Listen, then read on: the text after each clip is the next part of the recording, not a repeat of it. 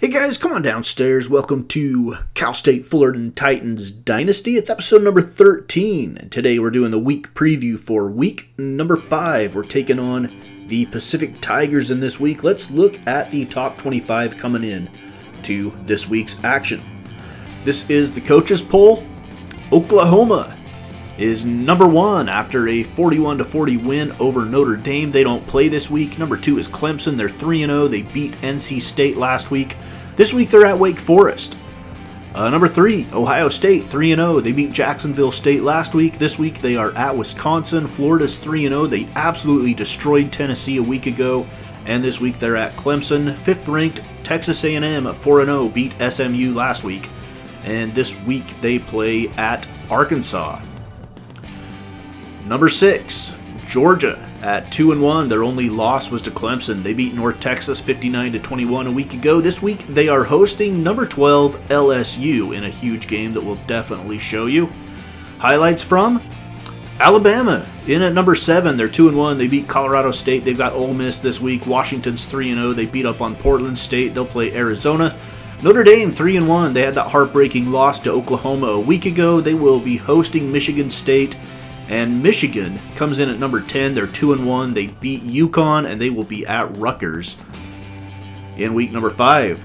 University of Utah, 4-0. They are ranked number 11. They beat BYU 24-10. They don't play this week. LSU, 2-1. Lost to Auburn in an upset. They will be at Georgia this week, who is ranked number 6. We already discussed that one. Central Florida, 2-0. They beat Tulane, and they will be at East Carolina this week. Michigan State 3-0 beat Rutgers a week ago 41-17. They are ranked number 14. They'll play at number 9 Notre Dame. Nebraska 3-0 beat Indiana State, and now they will take on the big school in Indiana, the Hoosiers, this week. Number 16, Oregon at 1-1. They had a bye last week. They'll play Cal this week at home up in Eugene. And Auburn is in at number 17. They beat LSU a week ago. They are off this week. Penn State is number 18. They're 2-1. They beat Kent State 33-14 a week ago. And they will be at Northwestern in this week number 5. Stanford 3-0 beat Arizona State 26-23. They come in at number 19. They'll be at number 23 Washington State, and Virginia is 3-0. They beat Liberty, and they will be taking on Pittsburgh this week. Number 21, Mississippi State beat Troy 41-21. They are off this week. Missouri is in at number 22. They're 3-0. They beat Indiana. They will play Arkansas State this week. Washington State in at number 23. They beat San Diego 51-10 a week ago. They will be hosting number 19 Stanford. Iowa at 3-1 is number 24. They beat Western Michigan a week ago. This week they will play Minnesota. And number 25, Miami, beat South Carolina State a week ago, and they are off this week. All right, let's get to our Pacific Tigers preview. That's the team we are playing here in week number 5. They come in at 1-2. They are also resurrecting their program up in Stockton, and they got the first win out of these two resurrected programs. Cal State Fullerton, we come in at 0-2. We've lost 6 straight dating back to 1992.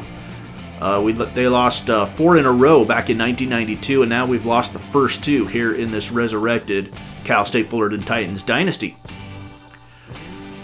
Alright, so we will be playing at home where we're averaging 11,749 fans.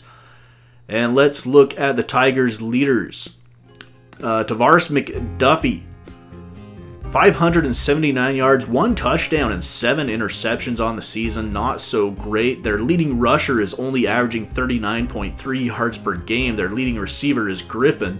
He's averaging 44.7. Morris is their leading tackler with 16. Abrams has 2 interceptions, and Johnson has 3 sacks for the Pacific Tigers in 3 games so far this season. Let's look at the Cal State Fullerton Titans after 2 games. Carl Morris, 372 yards, has not thrown a touchdown pass yet, has thrown 3 interceptions. Jack Weldon, 113 yards on the ground, averaging 56.5 yards per game. The running attack is struggling to say the least against Florida and New Mexico State.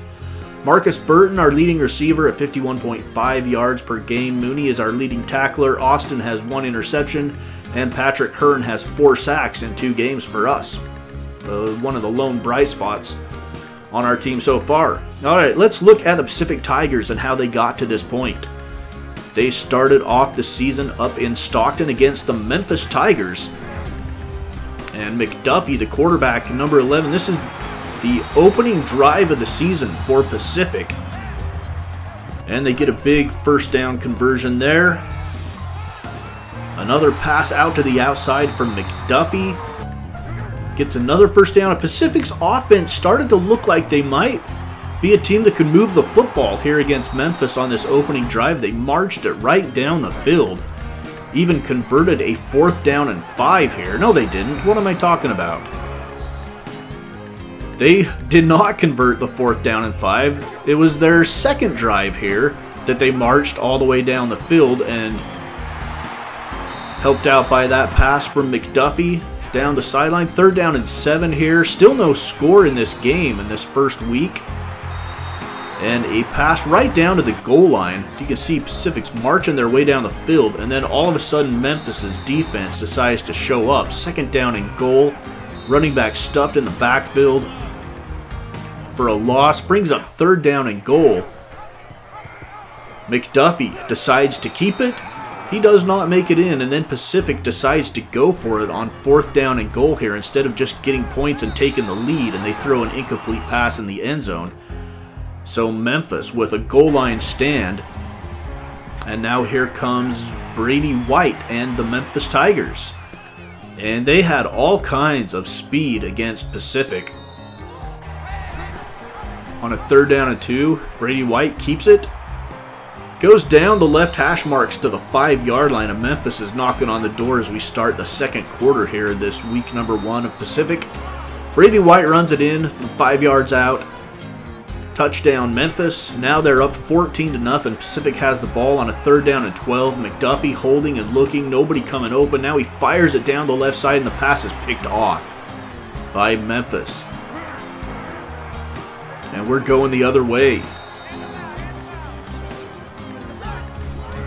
21-0 Memphis now. McDuffie with another pass. Ill-advised, picked off, and this one is going to be taken back for 6. And Memphis is starting to blow the doors off this game. It's now 34-0. Brady White out there making blocks on the run, and it's a touchdown for Memphis. And they have put 41 on the board here against Pacific. Late in the 4th quarter, Brady White does it with his legs. And Memphis completes a 48-0 shutout of Pacific in week number 1. The Tigers fall to 0-1. Well, the Pacific Tigers fall to 0-1. The Memphis Tigers are 1-0. Things don't get any easier the following week for Pacific. They are on the road in Norman, Oklahoma to take on Jalen Hurts and the 3rd-ranked Oklahoma Sooners. Jalen Hurts runs it in, 9-yard touchdown. Oklahoma up 14-0. Pacific at this point is just trying to get some points on the board. They are staring at a possible 5 straight quarters to open the season without scoring a single point. McDuffie, one of his interceptions. This one goes back for 6 as well. And Oklahoma goes up 21-0, now 31-0 for the Sooners. Jalen Hurts standing at midfield, firing it down the right side. What a catch by CeeDee Lamb. And the Sooners are down inside the 20. Jalen Hurts standing in the pocket over the middle. Another touchdown to Nick Baskine. It's 38-0 Oklahoma, and things get worse. McDuffie throws it right to a defensive lineman. And Oklahoma's knocking on the door again. It's 38-0. Jalen Hurts keeps it himself. Now 45-0 Sooners. And things would get even worse. The Sooners would go on to win 62-0. And Pacific now has been outscored 110-0 to start the season. But then they turn around in week 4 at home and beat South Alabama 24-3. So that's where we're at with the Pacific Tigers. They are 1-2. They play Cal State Fullerton here in week number 5, their 4th game. And then they will be at Arkansas State. They've got Toledo, South Florida, and Ole Miss, Akron, Troy, and Vanderbilt. They only play 11 games here in this first season back in the world of college football. All right, let's look at some players for the Pacific Tigers. Linebacker Michael Johnson, a sophomore.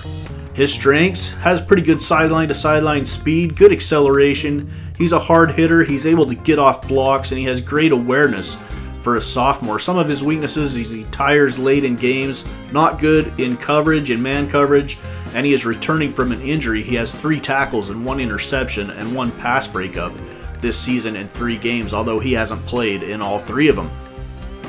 Strong safety, Mike Abrams, number 21. He's a sophomore as well. His strengths are closing speed. He's absolutely shot out of a cannon, covers ground in cover 2, limits big plays, and he jumps out of the gym, so he will win a lot of jump balls. His weaknesses: he's not a great run stopper for a safety, and don't put him on an island. He's a terrible castaway. Can't play man coverage. He does not get off blocks well. He has 14 tackles and 2 interceptions in 3 games and 1 defensive touchdown against South Alabama. Cornerback Danny Douglas, number 17. He's a redshirt sophomore. He's a good cover corner. Good acceleration to close the gap. If he's beat off the line of scrimmage, he can make up ground. He is just as good in zone as he is at man. He has loose hips, good agility. He can jump with bigger receivers. He's not a big corner himself. Weaknesses: he gets beat in press coverage a lot, so he has to make up ground. Needs to put on some muscle, and he doesn't have good hands. He's got 11 tackles and a pass breakup so far this season. Defensive end Tim Newby, number 35. He's seen it all as a senior transfer into the program. He's good in pursuit. He's durable. He gets a quick jump off the line, and he's a solid block shedder. His weaknesses: he can get pancaked by stronger tackles. He tires easily. And he's not a great run stopper. He's not going to plug up the line of scrimmage very well against the run. He has 6 tackles and a sack so far this season for the Pacific Tigers. That is Tim Newby. Linebacker Stephen Harrell, number 50. He's a sophomore as well, a young Pacific Tigers team. He's a good tackler, has above average speed for a linebacker. He's durable, he hits hard, and he's very strong as a sophomore. Weaknesses: he can't cover at all, man or zone. Just a terrible cover linebacker. He can't catch, and he might as well be white, meaning he can't jump. 5 tackles, because white man can't jump, you know. 5 tackles so far in 3 games for Stephen Harrell. Let's look at the offensive side of the football for the Tigers. Tavares McDuffie, number 11. He's a redshirt sophomore. He's got a strong arm, very strong arm. You've seen it in some of the highlights. He has above average speed. He's durable. He's fairly accurate, but not a pinpoint passer. He can be elusive in the pocket at times. His weaknesses: he's learning by making mistakes. He's fumble prone, and he's basically a turnover waiting to happen. He's thrown a whole bunch of interceptions, so he's learning by making mistakes. He's got 579 yards, a touchdown, and 7 picks, and 88.8 QBR. Running back Mark Bishop. He's a little scat back. Really good in ball security. He's elusive. His best move is his juke move, and he's a good pass catcher out of the backfield. His weaknesses: he's not really good at picking up blitzers. He gets run over by him quite often, doesn't run behind his pads, and he does not break tackles. This season he has 118 yards and 1 touchdown in 3 games as their leading rusher. So coming into this game, we have home field advantage, and I'm giving us a 3.5 point spread over Pacific in this one, even though they have won a game and we have not. But the home field advantage hopefully will be in our favor. Let's look at some other games in week 5 that we will be keeping our eye on. Number 24, Iowa is at Minnesota. Iowa, 5.5 point favorites. Arkansas State at number 22, Missouri. Missouri's 4-0, Arkansas State's 2-2. I'm giving Missouri 21.5 points in that one. Number 19, Stanford at number 23, Washington State. Giving Stanford 4.5 points in that. Michigan State, number 14 at number 9, Notre Dame. I'm going with Notre Dame at 1.5. Arizona at Washington. Washington ranked number 8. Both teams are 3-0. Up in Seattle is where the game will be played. I'm giving the Washington Huskies an 8.5 point edge. Number 12, LSU at number 6, Georgia. I'm going with Georgia at 3.5 because of home field advantage. Number 5, Texas A&M is at Arkansas. Both teams are undefeated, but I'm going with the Aggies at 9.5. Ohio State at Wisconsin. One of the few tough road games that Ohio State will play. Nevertheless, I'm giving them an 11.5-point advantage over Wisconsin, who has already lost a game this season. Number 2, Clemson. I feel bad for Wake Forest in this game. Clemson is now number 2 after Oklahoma takes over the top spot in the rankings, and they are not going to be happy about that. So Clemson's going to take it out on Wake Forest. I'm giving them 22.5-point favorites, even though you may want to pick Clemson to cover the spread in that one. Game number 10, SMU at TCU. SMU 1-1. TCU is 2-1 in the battle for the Iron Skillet. I'm going to give TCU the edge at home in Fort Worth as a 9.5-point favorite. It's the battle for Dallas there in the battle for the Iron Skillet. All right, that's it for our Week 5 preview. Get set. Next up, it's game day. We'll take on the Pacific Tigers from Titans Stadium. It's Cal State Fullerton Titans Dynasty here on Mama's Basement Sports Gaming.